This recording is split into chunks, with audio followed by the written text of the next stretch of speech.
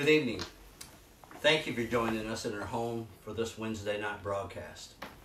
If you're listening tonight, we want to thank you for being here, but we also would like for you to make a comment to just let us know you're out there so we know you're listening and we can be praying for you as well. I'd like to begin by singing a song. This is an old song, really, that's been a favorite of mine since I was a young Christian. I sung it as a teenager and used to sing it with my mother, and it's a blessing to many people. I feel the touch of hands so kind and tender. They're leading me in paths that I must trod. I'll have no fear, for Jesus walks beside me. For I'm sheltered in the arms of God. So let the storms rage high, the dark clouds rise, they won't worry me, for I'm sheltered safe within the arms of God. He walks with me, and not of earth shall harm me, for I'm sheltered in the arms of God. Soon I shall hear the call of heaven's portal. Come home, my child, it's the last mile you must trod. I'll fall asleep and wake in God's new heaven, sheltered safe within the arms of God. So let the storms rage high, the dark clouds rise, they won't worry me, for I'm sheltered safe within the arms of God. He walks with me, and not of earth shall harm me, for I'm sheltered in the arms of God. So let the storms rage high, the dark clouds rise, they won't worry me, for I'm sheltered in the arms of my God. He walks with me, and not of earth shall harm me, for I'm sheltered in the arms of God. For I'm sheltered in the arms of God. Amen. Well, it's hard to not get emotional today, partly because of everything that's going on, and then I see the comments that just keep coming from all of you. And excuse me if I do get emotional, but I miss being in the house of God with people, but I'm thankful for this opportunity to be together with you in this way. And you know, we know these are trying times for most everyone. We want to bring a word of encouragement tonight. We want to talk about things that we know, and there's some things that we don't know. But we want to also talk about what we as the people of God can do. You know, in the Old Testament, I was reading about where the Israelite community set out from the desert, traveling from place to place as the Lord commanded. And they came to a place there was no water for the people to drink. And so they quarreled with Moses. And they said, give us water to drink. And finally, they said, is the Lord among us or not?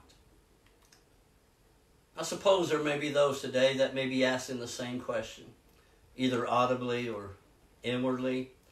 Is the Lord among us or not? Perhaps we're not all that different from the children of Israel. They'd been delivered by the hand of God from the bondage in Egypt, and they come to a hard place in the desert, and they began to complain.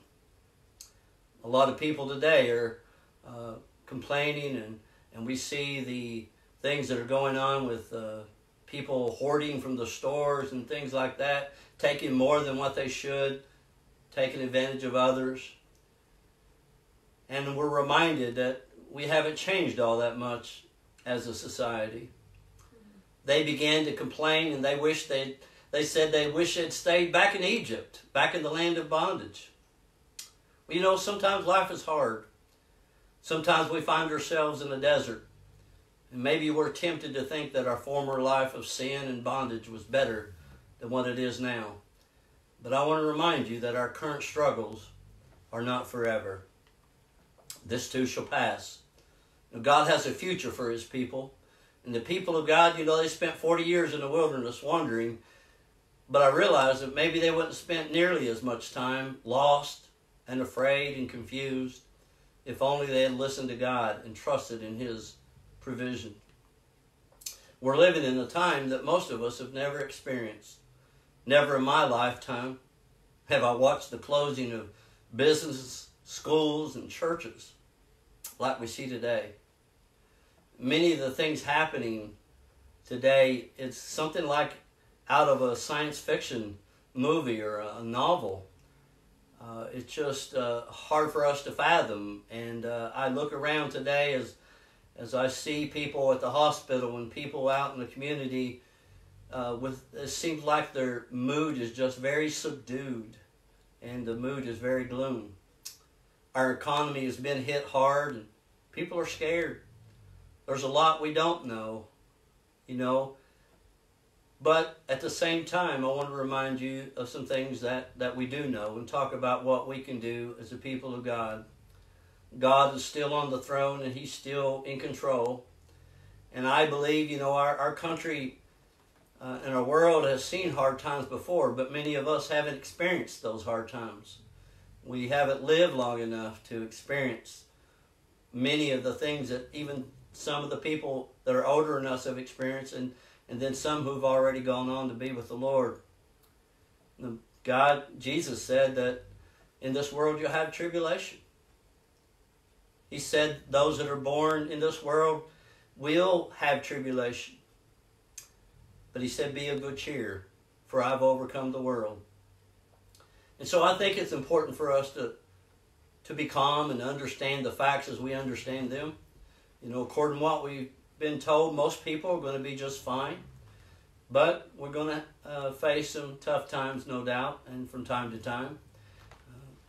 We want to understand that we want to do the best we can, and that's why we're obeying this at least 15-day ban in our church, and we're not meeting tonight in a group setting, and we're not meeting on Sunday in a group setting, and we'll reevaluate after that.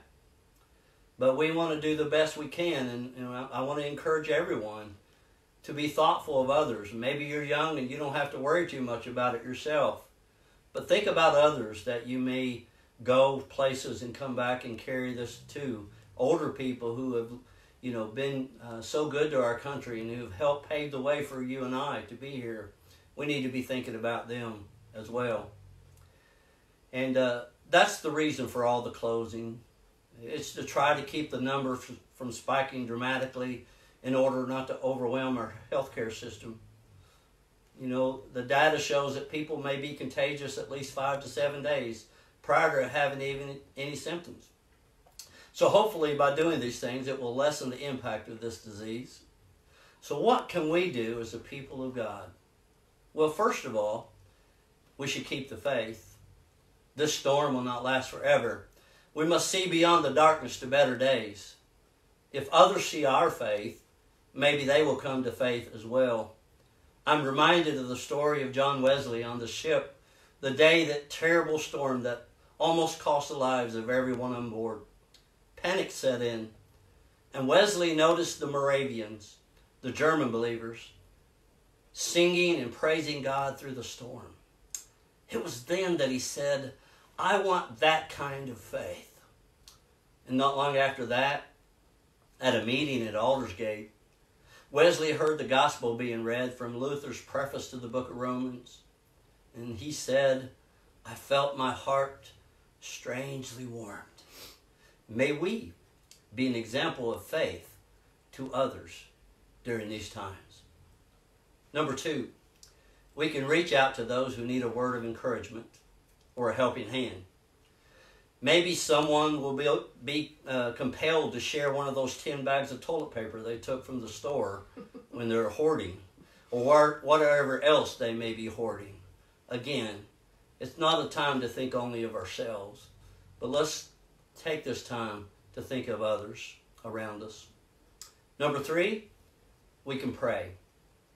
I encourage you to be intentional about having your prayer time. I believe prayer moves the heart of God. So pray. Church, pray. Pray without ceasing. If you don't know what to pray, pray the Lord's Prayer every night. Lately, my wife and I have been praying the Lord's Prayer each night. And you know, we say that prayer every Sunday at church pretty much. But lately it has a special meaning. And it's been very, very important to me. I've been praying in the hospital with patients. I pray it at night with my wife. We prayed it in church. And so I encourage you to pray the Lord's Prayer. If you want, you can pray any prayer, but the Lord's Prayer is always a good one. Number 4, we can worship. I still believe worship is collective and personal. But if we can't meet in a building, let's take the time to take advantage of the internet and listen to sermons and join our church online in worship. For those that aren't able to get on the internet, we'll provide emails and texts and different ways for them, or even handwritten copies. Or something. We'll find a way for them to get our messages. And most of the people have at least email if they don't have Facebook. And if you know someone who is not getting this, we'll find a way to do that. This coming Sunday, we'll be offering our worship service online once again. It should be downloaded and ready to watch by 11 a.m. You can go to the Salem Facebook page and watch it there, or our YouTube page. You can Google Salem United Methodist Church under Meta, Kentucky, and there you'll find all our services. My hope and plan at this time is to resume worship services as soon as possible. We've been asked to abide by this 15-day ban, and we want to honor that. And after that, we'll reevaluate. Those who have compromised health may want to continue to isolate themselves until this has passed. And so we want to just continue to remind you that God loves you and He's with you always, no matter what you may be going through right now. I want to also say, feel free to call Sandy and I if you have any needs at all. If you just need to talk, we are available. Let us help you in any way we can. If you know someone that needs something that we can help them with, feel free to call us at any time. And I want to close with a song, and I invite you to join me in these praise songs here. We'll begin with a familiar tune that's really, Oh How I Love Jesus, and then we'll sing For He is Lord. There is a name I love to hear, I love to sing its words. It sounds like music in my ear, the sweetest name on earth. Sing it. Oh, how I love Jesus. Oh, how I love Jesus. Oh, how I love Jesus.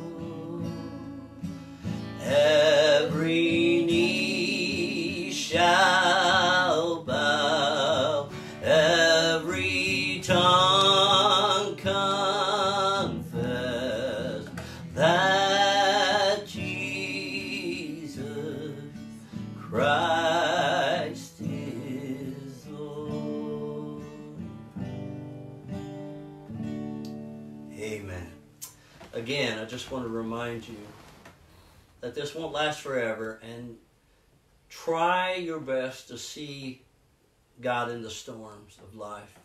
God never promised that he wouldn't allow storms, but he promised he'd be with us. And you know, who knows that maybe more people will come to faith through this trial than have come to faith in a long time. I already believe that there's more people that are joining us in worship, even right now, as I can see by the comments, than we normally would have on a Wednesday night service in our church. And as churches are opening up their services online on Facebook, millions of people around the world are joining. People are looking for hope. People are looking for answers right now. And I believe that hope is found in God. And I believe together that we can ride out this storm. But we must trust in the Lord, look out for one another, and continue to show the love that God has for us. And it's in times like these that we realize that many of the things that we get upset about in life and we argue about in denominations are so insignificant. What's really important right now is that we draw together as brothers and sisters in Christ and love everyone, regardless of who they are or where they are right now. I want to invite you to join us in the Lord's Prayer as we begin to close. Our Father, who art in heaven, hallowed be thy name. Thy kingdom come, thy will be done, on earth as it is in heaven. Give us this day our daily bread, and forgive us our trespasses, as we forgive those who trespass against us. And lead us not into temptation, but deliver us from evil. For thine is the kingdom, and the power, and the glory forever. Amen. May the Lord bless you until we meet again. We'll be praying for you.